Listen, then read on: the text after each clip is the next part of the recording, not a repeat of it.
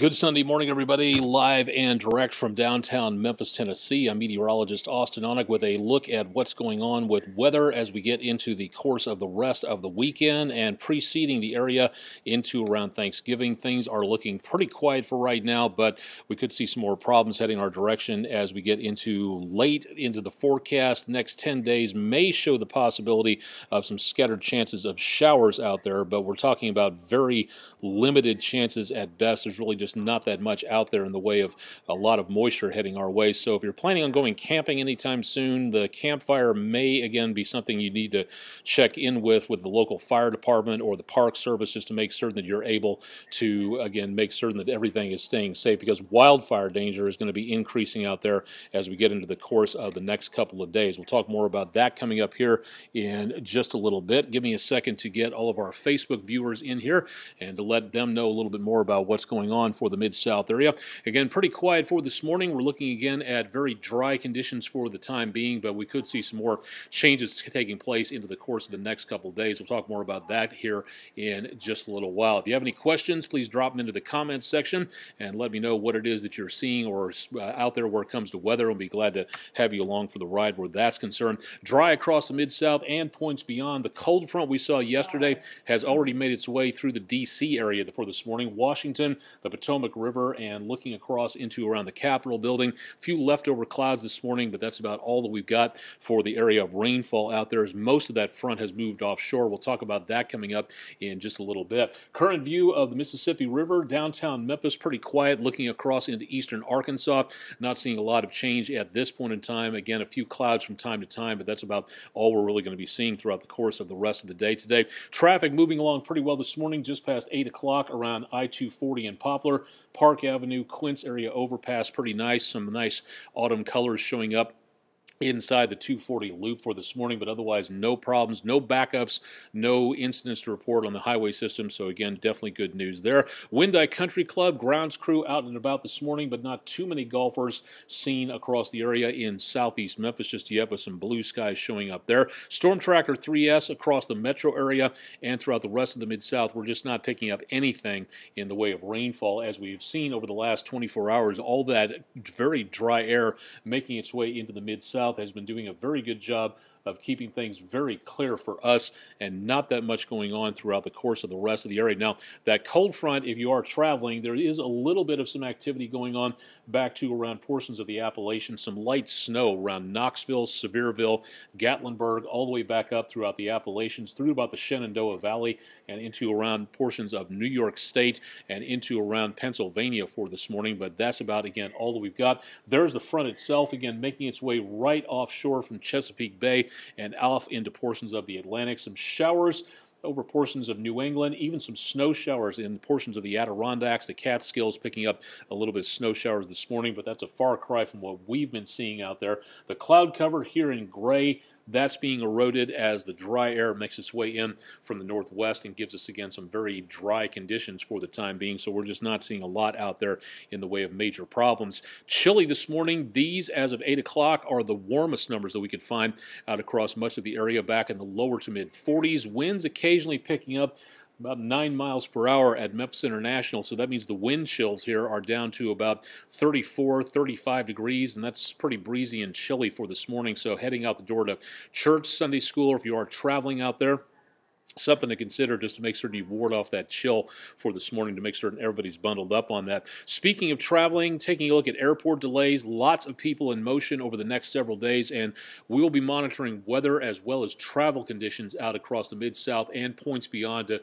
bring you updates on that as much as we possibly can over the next several days. This morning, Memphis International, the green icon indicating delays of 15 minutes or less, so everybody moving along pretty nicely, and that trend expected to continue. Northwesterly breezes, mostly sunny skies being seen there. No major problems being seen across the continental United States.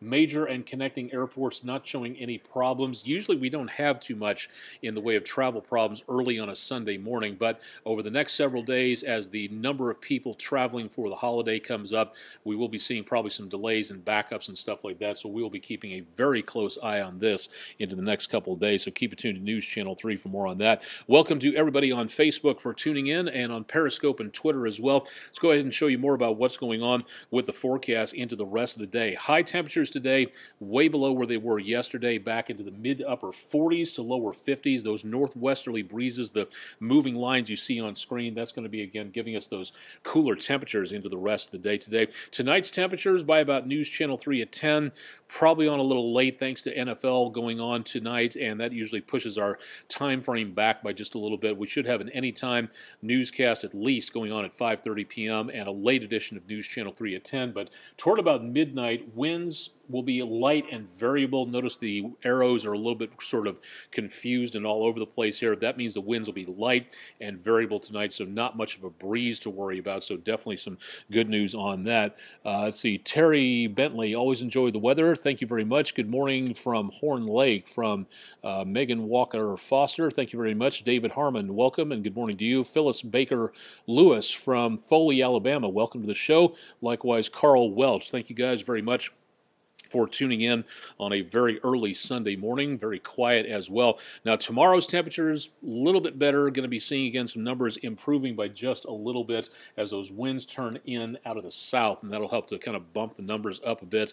But we will be seeing some cooler weather coming back our direction. We'll talk about that coming up here in just a little bit.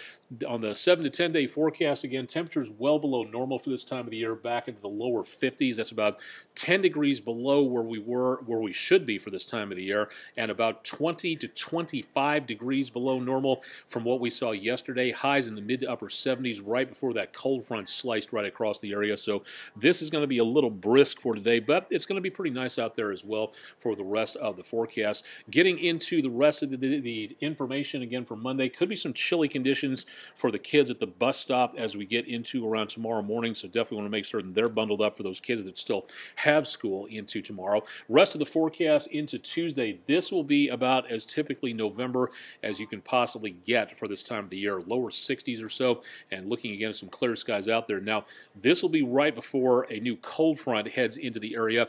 We're not seeing anything in the way of severe weather. Matter of fact, we're not really going to be looking at too much of anything involving rainfall whatsoever as we get from Tuesday into Wednesday. We will see some cooler temperatures. It's definitely going to be noticeable, 40s for highs on Wednesday, but little, if anything, in the way of rainfall. The reason for that is mainly because of the front that just came through. That's a powerful punch of cold air, and more importantly, very dry air. Some of this air is coming right in off of central Canada, over the plains of Canada, very dry, not ocean-based air, so we're not going to see too much to worry about when it comes to anything involving anything in the way of very heavy amounts of cloud cover or anything in the way of rainfall. So we've taken the rainfall out of the picture at this point in time, but 60s on Tuesday, 40s on Wednesday. Good news for travelers out there. Again, not much going on.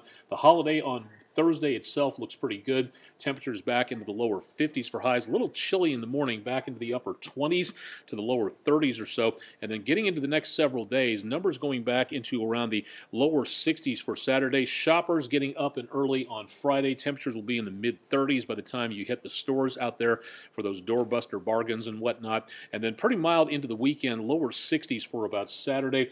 And then Sunday's temperatures back in the lower to mid-50s. Next best chance of rainfall that we can see, and this is a bit of a stretch for right now. We're just not seeing too much of anything outside of just some light scattered showers, and this is, again, well into the future. Now, so far, last night we were looking at highs in the lower 40s.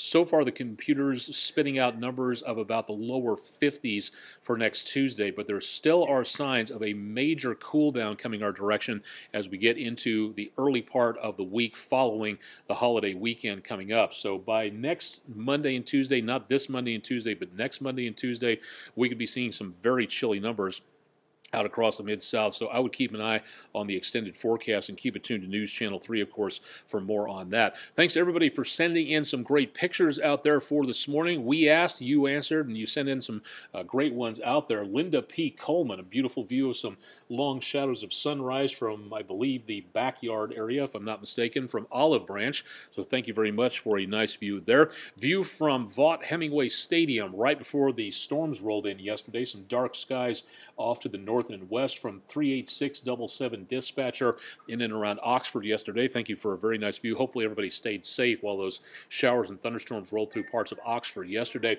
And a nice view from James R. Gullidge from Humboldt, Tennessee, as the conditions out there changed. The leaves to very cool. Apparently lost a few more of those leaves yesterday with those winds blowing on through the area.